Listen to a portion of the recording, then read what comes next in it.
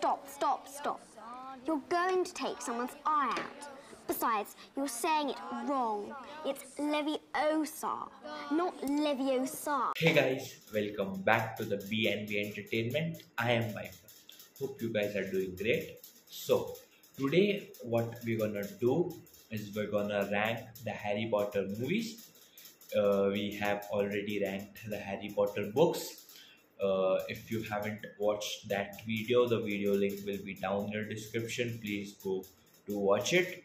Hope you like that video. So I am a huge Harry Potter fan. I have been a Harry Potter fan for now probably like 6 to 7 years now, and I have watched each Harry Potter movies for like 10 times now. Whenever I'm free or I'm bored, I just usually shift to Harry Potter. It is a great to watch whenever you're bored or anything. So uh, today I'm gonna rank all the 8 Harry Potter movies according to my opinion, from the bad to the great, worst to the bad to the best. And the 8 movies which I will be ranking are Harry Potter and the Philosopher's Stone, Harry Potter and the Chamber of Secrets, Harry Potter and the Prisoner of Azkaban, Harry Potter and the Goblet of Fire, Harry Potter and the Order of the Phoenix, Harry Potter and the Half-Blood Prince, Harry Potter and Deathly Hallows Part 1, and Harry Potter and Deathly Hallows Part 2. Okay, so let's start the ranking without wasting any more time. Okay, so we'll start from the bottom rankings. So of course all these movies are great. I like all them. I like all the movies, and there's no movie I would actually hate or anything. But if I had to rank these, I would rank them as follows. So at the 8th position, I'll rank Harry Potter and the Philosopher's Stone. Better be Gryffindor! Yes, this Harry Potter and the Philosopher's Stone is the first Harry Potter movie. It was released in 2001 and was directed by Chris Columbus. Of course, Chris Columbus started the Harry Potter series. He directed the first 2 films of the Harry Potter series, and they were great. And if you see, Harry Potter and the Philosopher's Stone is actually, and if you compare it to all other movies, it is the truest adaptation, as I would say, compared to the truest adaptation to the books. Yes, of course, it was the first movie, so of course the movie was not a guaranteed hit or a guaranteed success, unlike the other movies which were considered success because of the previous movies. Because of this movie's success, the others movie were also considered success, but this movie was not considered success. So yes, it was a trial movie. It was an experiment did by Chris Columbus and J.K. Rowling, and it was a great hit. But if you compare it to the other movies, it is just an experiment. So I'll rank this one at 8. Yes, maybe I would have ranked it 7, but I have ranked it 8. You'll know why I have ranked it 8 rather than 7. So I rank Harry Potter and the Philosopher's Stone at 8. So the movie I'm gonna rank at number 7 is the second movie of the Harry Potter franchise, Harry Potter and the Chamber of Secrets.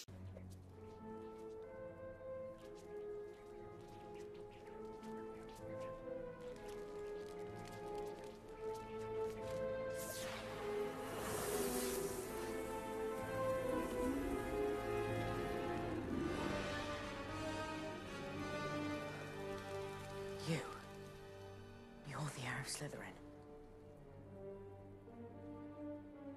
You're Voldemort. Surely. Okay, so Harry Potter and the Chamber of Secrets was released a year later after Philosopher's Stone in 2002. It was also directed by Chris Columbus. These both movies were directed, the first and the second were directed by Chris Columbus, and it was a great direction, of course. To be honest, uh, I would actually say Philosopher's Stone is a bit better than Chamber of Secret in movie. But when I started watching Harry Potter, the first ever movie which I watched of Harry Potter was Harry Potter and the Chamber of Secrets. I skipped directly to the second movie, so I am a little biased towards the second movie.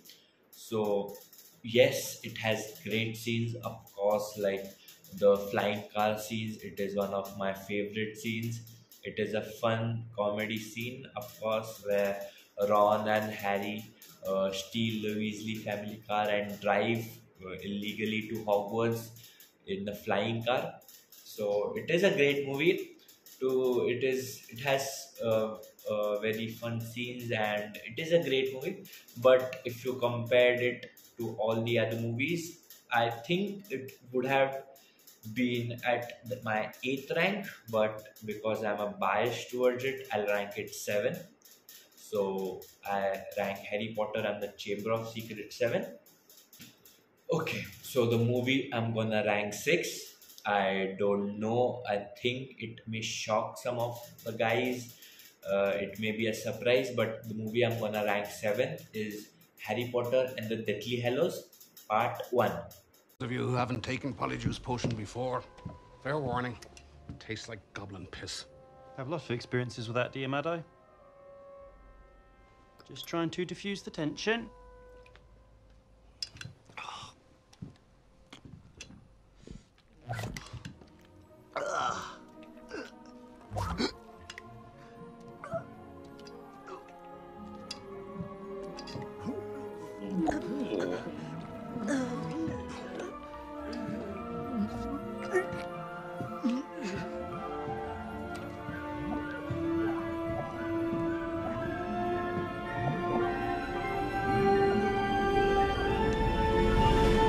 Wow, we're identical. Not yet, you're not. Okay, so Harry Potter and the Deathly Hallows Part 1 was released in 2010. It is the second last movie of the franchise. It is the end of the beginning. It is the beginning of the end, sorry. It is the beginning of the end, and it was directed by David Yates. So, yes, the reason I would rank Harry Potter and Deathly Hallows Part 1 7 is, to be honest, it bored me a little bit. All the scenes where Harry, Hermione, Ron were in the hunt. Yes, the story was amazing, but they could have done a bit some of the scenes. It was just a little bit boring for the three of them just roaming here and there without any actual context, without what they know, without knowing what they truly want, just fighting between themselves. And of course, where if you know the dance scene which Harry and Hermione danced in the Deathly Hallows Part 1, which actually didn't happen in the Chamber of Secret. Sorry, which didn't happen in the books, because which didn't happen in the books, which was added in the movies because people shipped Harry and Hermione, so they thought of adding a scene of them. But to be honest, I don't ship Harry and Hermione. I think they would make a great sibling pair, but not romantically. So if if you have read the books, you would know that Harry never received love from someone, not from his uncle, aunt, anything, and he never truly felt the family love or anything. So I don't think he would knew how to express love yet, which they showed how he expressed comfort to Hermione, which I don't think Harry would have in the books, which he did, of course.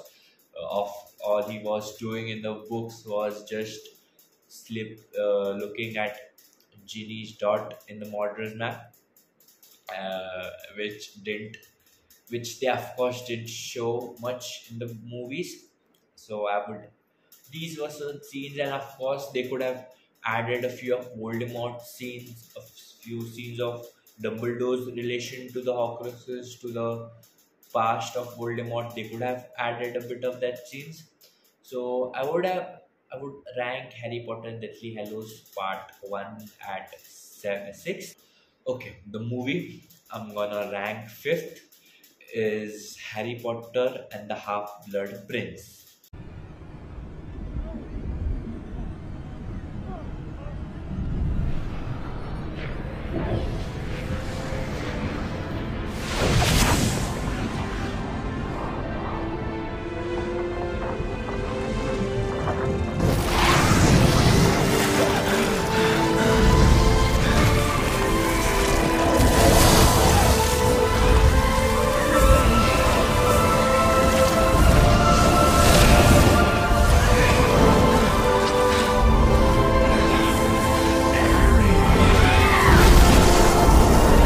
Harry Potter and the Half-Blood Prince was released in 2009, and it was directed by David Yates.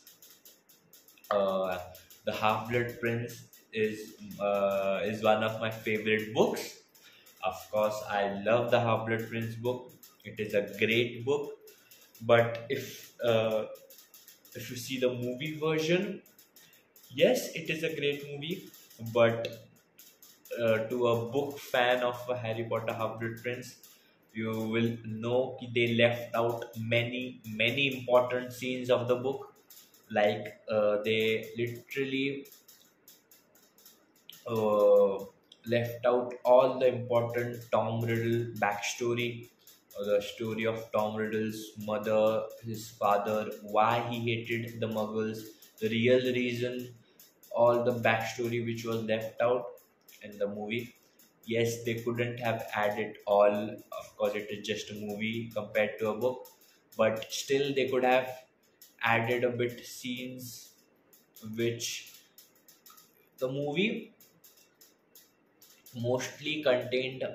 This movie contained a lot of teenage drama, you could say, teenage romances problem, all the Harry, Ginny, Ron Lavender, Hermione, Cormac, and all Hermione, Ron also, you could say.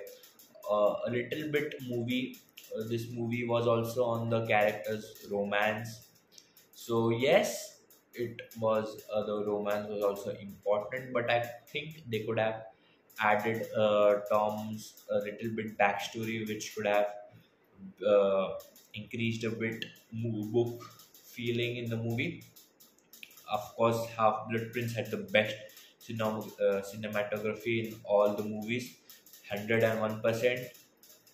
So yes, there were a few fun scenes, but I would rank Harry Potter and the Half-Blood Prince fifth.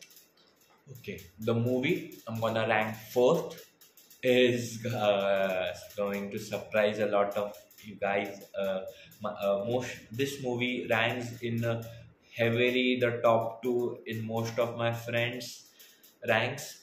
So, but I'm gonna rank it four is Harry Potter and the Deathly Hallows Part 2.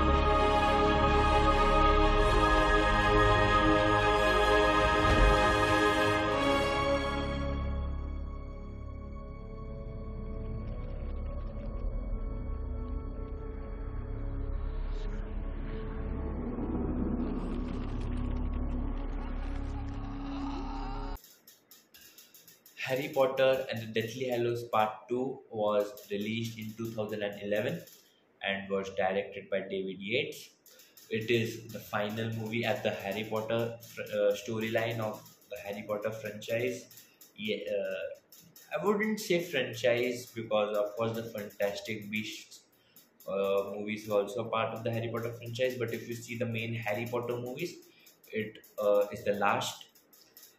So the reason I would rank it, I wouldn't consider Deathly Hallows Part 2 in my top 3 is the story starts, the movie starts in a very fast uh, way. You could see the scenes happening in a very fast like manner, like the scenes where they steal from Gringotts, where they escape through a dragon, where they enter into Hogsmeade, then Hogwarts. It's like happening too fast, which the which the watchers may sometimes get confused a bit, which they might not go through with the pace. Yes, it is not a big problem, but they could have slowed a bit, but the pace was a little bit fast, I would say. Of course, uh, there were many great scenes in the movie. The Harry and the Dumbledore conversation in the King's Cross after Harry's death is also great, and the final battle. The one thing which I hoped after reading the books, which I didn't knew earlier, like in the movies, how Voldemort dies is he vanishes in through air, through dust or something like that. But in the movies, he just drops dead. In the books, sorry, in the books he just drops dead. Like it shows in the books, like Voldemort or Tom Riddle was no, he was just a simple human being. He just died on the spot, just like any other human being. His body was there. He was just a human being. But in the movies, he was just like he was a evil character or something, a evil this which just vanishes in the dust or anything, dies that way. I think it would have been nice if he also would have died just like his whole body would have just left there, and like just vanishing in the air. And it would have been this, but yes, it's a great movie. And one of my favorite scenes of this movie is Snape's memories, of course, always. And who wouldn't like that scene? The true story of Severus Snape, portrayed brilliantly by Alan Rickman. We are a great fan of all the movie fans of Harry Potter, a great fan of Severus Snape because of that scene. Yes, a bit book readers would not appreciate Severus Snape that much, but the movie readers are a huge fan of Severus Snape in the end. So I would rank Harry Potter and Deathly Hallows Part 2 at the fourth rank. So let's step now to the top 3. We go to the third rank, the bronze. So the bronze, the third rank I would rank is Harry Potter and the Goblet of Fire.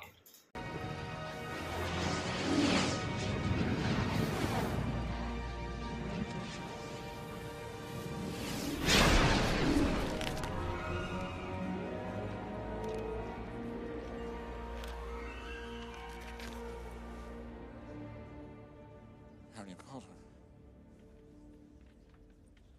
Harry Potter?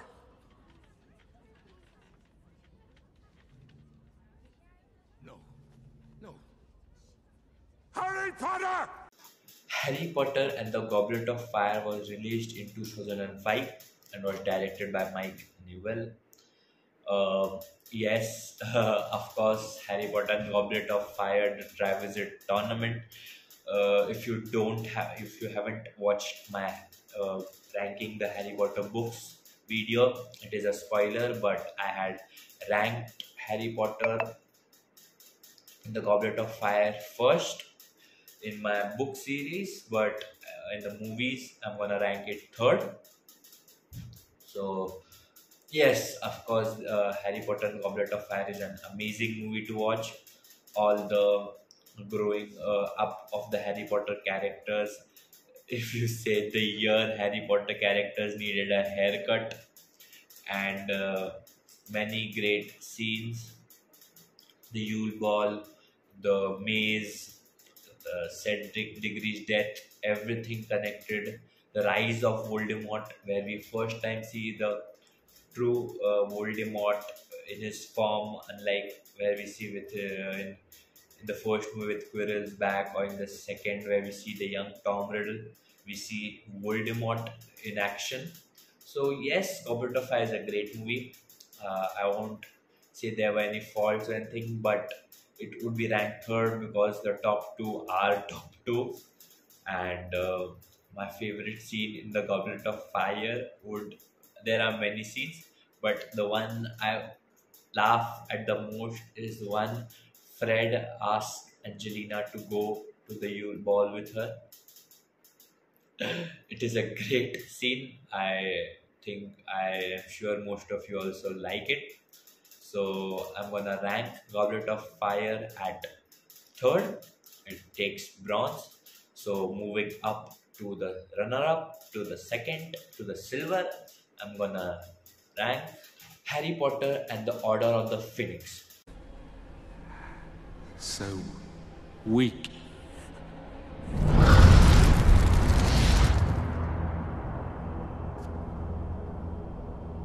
It was foolish of you to come here tonight, Tom. The orders are on their way. By which time I shall be gone. And you shall be dead. Harry Potter and the Order of the Phoenix was released in 2007 and was directed by David Yates. So, if you see Harry Potter and the Order of Phoenix, it is the smallest movie in all the movies of Harry Potter, considering that the book is the largest book in the Harry Potter book series. It is a big book than even book, bigger book than the Deathly Hallows, but in the movies it is the shortest film. Harry Potter and the Order of Phoenix included some great scenes, especially the final showdown between Dumbledore and Voldemort, where they both fight epically. The epic duel between them, while Harry just watches how the two masters fight against each other, and the true dark movie starts from the Order of Phoenix, where Harry is possessed, you could say, by Voldemort, because because Harry is a Horcrux, and how he is possessed type, where Voldemort can roam in his mind because Harry is a Horcrux. And of course, introduction to Bellatrix Lestrange, one of the most hated characters of the Harry Potter series. And also, how could we forget the most hated character of the Harry Potter series, Dolores Umbridge, Professor Umbridge. Well, one thing we should learn from her, that we should not tell lies, but not the way she taught. So, yes, I would. Order of the Phoenix is just a great movie. It contains a bit. There are different kinds of scenes, emotional or serious, dies, and I loved Daniel Radcliffe's acting in that movie as Harry Potter. It felt the emotions showed by him were truly amazing. So I'm gonna rank Harry Potter and the Goblet of Fire in the second, taking the silver. So finally, we have left with one movie. Most of you have guessed it by now, which movie we are left with. Taking the gold, it's gonna be Harry Potter and the Prisoner of Azkaban. Harry! Expecto Patronum!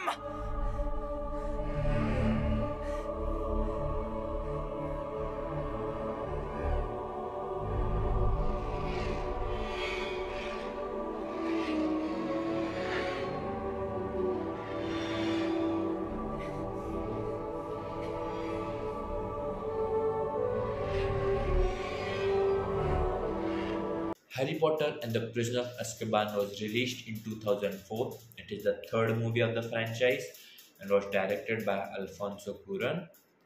Yeah. The one thing which I loved most in Harry Potter Prisoner of Azkaban is that all the characters had great haircuts in the movies, which compared to the fourth Goblet of Fire, which everyone needed a haircut, they probably had a best haircut in the Prisoner of Azkaban. So yes, the Prisoner of Azkaban is a great movie. I ranked it first. It we get introduced to Sirius Black, the godfather of Harry Potter, which is a murderer from the start. Is a murderer to Harry Potter in the beginning, but later he realized how he was framed, and the real murderer of his parents was not Sirius Black, but was Peter Pettigrew. How he snitched on them because he wanted power and was scared of Voldemort. This is not in the movies; it is in the books, but I get a bit confused because this. But yes, Prisoner of Azkaban is a great movie. The Bogart scene is fabulous, where we get to see the werewolf. Remus is a werewolf. We understand a bit. It is a hint you could understand, and of course we get introduced to Sirius Black, a main character of the Harry Potter franchise. And to be honest, why I prefer Prisoner of Azkaban more is, unlike Philosopher's Stone or Chamber of Secrets, Prisoner of Azkaban is a start where Harry starts to realize why he's the chosen one, what's happening in his life. Unlike the first two movies, where just fighting monsters, fighting the bosses, fighting this, he starts to understand what he's fighting, whom he's fighting, and why he's fighting. It is a bit, you could say, upgrade where he starts to realize a maturity, you could say. So that's why, and of course, Prisoner of Azkaban is a great movie. You should definitely watch it. You should watch all the movies. But if I had to choose between all the movies, I'd choose Prisoner of Azkaban as to be my favorite. So yes, that was my ranking for Harry Potter movies. Uh, if you disagree or you have any other views of your ranking, please comment down in your video. I would love to hear about your opinion, and comment down any other book series, movie series you want us to rank. Um, I would definitely rank them. So that's it for today, guys. Hope we meet again soon with a new video, with a new idea, with the new rankings. So see you. Night, Lord Voldemort went to Godric's Hollow to kill Harry. And Lily Potter cast herself between them. The curse rebounded. When that happened, a part of Voldemort's soul Latched itself onto the only living thing it could find. Harry himself. There's a reason Harry can speak with snakes. There's a reason he can look into Lord Voldemort's mind. A part of Voldemort lives inside him.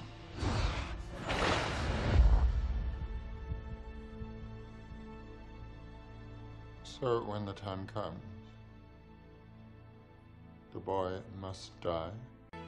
Except Patronum.